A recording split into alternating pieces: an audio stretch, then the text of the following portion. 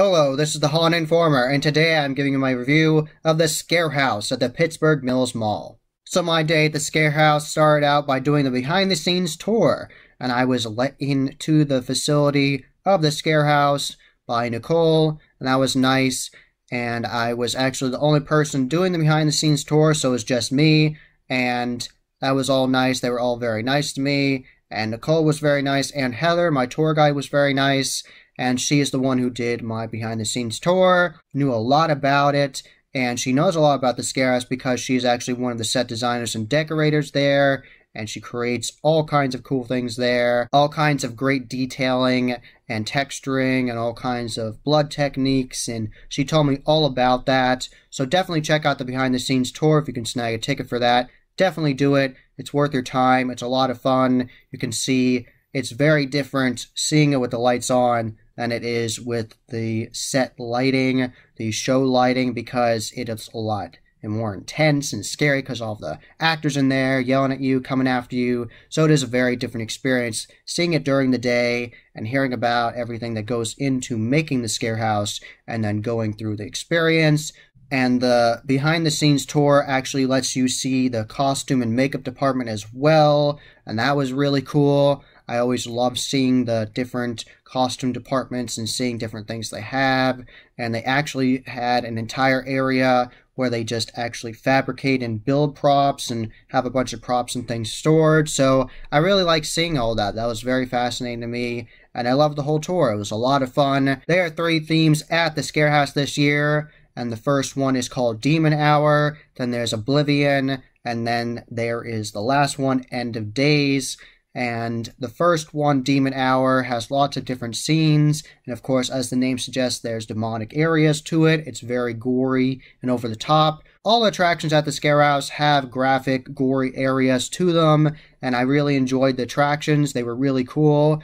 And I also got to do an interview with one of the co-owners, and that was really nice, Scott Simmons, and I was very excited to talk to him. I wanted to talk to him for years, and that interview went great. He had a lot to tell me, and it was like a 10-minute interview, so we had a really good time talking. You can see that interview linked in the corner, and thank you everybody for watching that interview as well already. So that was the way my experience at the Scarehouse started, behind-the-scenes tours with all those nice people, and getting to do the interview with Scott Simmons.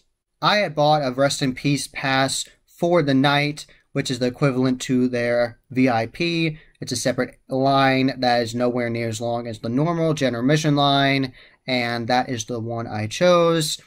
And that meant that I could skip the bad line when I came later in the night, and this was on one of the busiest Saturdays that is open for the haunt industry. It's one of the busiest Saturdays, and Scott told me when it was the best time to come, and he said somewhere around 6:30, but I ended up actually going to the attraction and through it around a little after 7, and it was still not crazy packed yet, and I never saw the attraction crazy packed, but there was a decent crowd eventually later in the night. I ended up going through the Scarehouse 2 times, and the first time I went through, I missed some of the scares, and all the actors I did encounter were great, but I did miss some scares, and I wanted to see them, and I paid for a normal general admission ticket, and I went through again. And before I went through the attractions, there was a little bit of time, a couple hours, that I could waste doing something else before I went through the attractions with the show lighting and all the actors and all that good stuff. So I went to the Purgatory Bar, and that was a lot of fun. I really liked that restaurant. It was nice. There was fun theming, and they actually have a relationship with the Scarehouse, and they actually sell a milkshake called the Scarehouse Shake, and it actually benefits a charity, and I got that, and it was a lot of fun. It was very good. It had a gummy worm on the top, and it was a Oreo dirt milkshake. I highly recommend getting that at the Purgatory Bar, and I got a custom burger, and it was very good, so definitely check out the Purgatory Bar. It was very good, and it wasn't terribly far away from the Scarehouse. It was like 30 minutes away, so definitely check that out. So I went through the Scarehouse 2 times, and the scare actors were different each time. I really enjoyed that they changed their scare techniques, and they had different skit lines, and that was a lot of fun. and I really enjoyed all the experiences, all 3 haunts, and definitely shout out to all of the actors outside the line. The Scarehouse Bunny, I got a picture with the Scarehouse Bunny, and I got a picture with this crazy clown, and I got a picture with one of the zombies, the Pittsburgh zombies, and that was a lot of fun. I really enjoyed those characters. You can get a picture with the Scarehouse banner, you can get a picture with that, and you can get a picture with a zombie photo op that is closer to the entrance of the mall. On the approach to the Scarehouse, you have to walk past the food court, and then you will go up to the Scarehouse, and you'll see all the signage for that, and you can go in from there. And I really liked all those actors. They were all great, and I got pictures with them, and that was a lot of fun. So the experience for the Scarehouse starts when you're waiting in line. You are not safe in line. Actors will come after you, and that was fun. I like both experiences through the Scarehouse, and the second time I got more scares because I actually was let in by myself. The first time as my own group, and that was a lot of fun. And I really liked the interactive flashlight for the demon hour. I'm not going to ruin the scares and experience for you, but it was very interactive, and you got to put it on different things, and different animatronics would come on, and it really set you up for great scares in the haunt attraction because you're busy looking around trying to make animatronics turn on, and different effects and different sound effects, and you'll get different effects each time you go through. I saw different effects the second time I went through than I went the first time. It is a blacklight UV flashlight that they give you, and it's really cool how it all shows up and everything. So I really like that attraction. Very good characters. I really like that church scene. It's very, very dark and very gory and messed up, but it is a really cool scene. And there was a demonic nun before the actual approach to the church. And before that, there was a demon nun, and she was wearing a mask that looked like it was someone's skin, but carved to look like a jack-o'-lantern. So that was super neat. I hadn't seen that at another haunt attraction. And at first, she just screamed at me, and then I thought that was the end of my interaction with her. But then I went into the demonic church, and then she just all of a sudden appeared and screamed at me. That got me good, so shout out to that scare actor. I got multiple good startle scares in the Scarehouse, especially the second time because I got more scares that time. And I really like that demonic church area in the demon hour.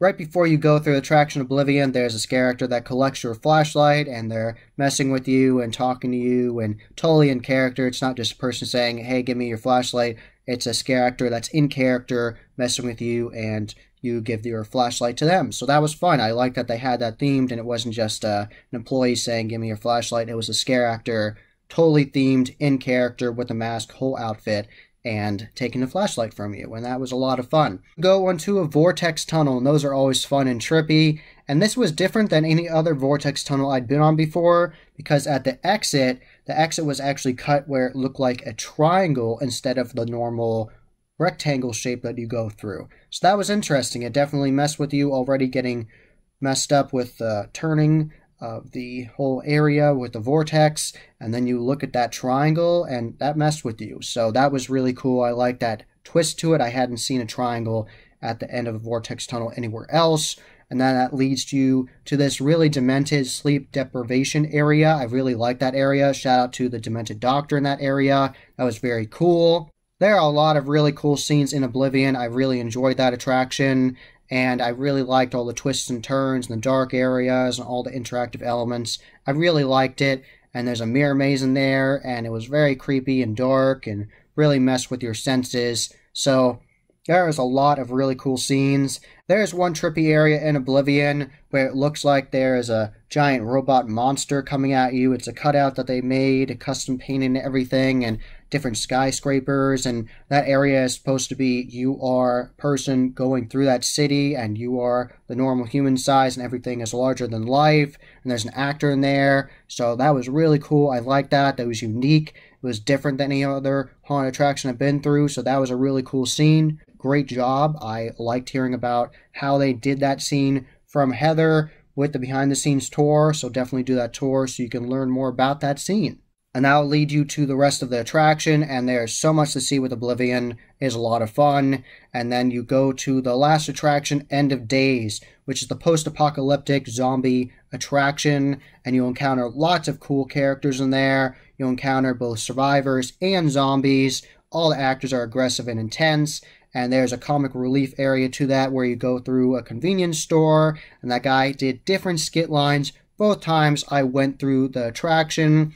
Second time he said they had nachos, different kinds of nachos. So, and definitely look at all the theming in that area. Definitely look at those different posters and the rotting food and all that good stuff in the convenience store. So definitely check that out. There's some bugs on there, so look out for that. And I really like the post-apocalyptic area. The whole attraction was really good. Some areas are very gory and dark and really messed up, but it's really enjoyable. You'll love it. It's a really fun, really good themes, lots of cool interactive scares, and I really liked it. It was really cool, and definitely pay attention to your surroundings because they have different interactive elements that I hadn't seen at other attractions. Like you went into one area where there was a prop of a character on this gurney, and it was hung up to the ceiling. And what was really cool about it was that they had an air effect that would blow down at you some air, and there was a spotlight going around to make you feel like there was a helicopter up there pulling that character away from you on the gurney. So that was really cool. So definitely look out for that. Definitely look for that effect when you go through the attraction. And I really enjoyed the Scarehouse. All three attractions were good. And at the end of the Scarehouse, there's a cool gift shop, and I really like the theming of there. Very photogenic, lots of fun shirts and shot glasses and all kinds of different hoodies and shirts you can get. So it was a lot of fun. I really like the theming in there, and you can get more than just shirts. There are different cool spooky items you can purchase in that shop, and there are fun pictures you can buy as well. Little pictures of the different characters of the Scarehouse, like Creepo and the Scarehouse Bunny, and all kinds of cool stuff in there. So definitely check out that gift shop. It's a lot of fun. Take your time looking in there. That's a lot of fun stuff in there to look at the different displays. And they have their own recreation of the Annabelle setup where she's in the box and it says positively do not open this. So I really like that. That was fun. And if you want to go through the Scarehouse again, this is where you buy another ticket. So I went up to the cash register after I went through the first time, and I went in there and I bought my ticket there. Very nice people, and it was like $28 for another ticket that night, and I got to go through the Scarehouse again, and it was great. So definitely check out the Scarehouse. It has great scare actors, great actors in line you can get pictures with, the zombie photo op before you approach the line, really good gift shop. All three attractions, all three themes are really good. So I really enjoyed my experience at the Scarehouse, so definitely check it out at the Pittsburgh Mills Mall. That was the Haunted Informer. I hope you enjoyed. Subscribe and hit that bell icon so you get a notification every single time I put up a new video. Give this video a thumbs up and share with your friends. And I'm on social media. I am on Instagram, Facebook, and Twitter. You can find all those links in the description below. And as always, happy hauntings.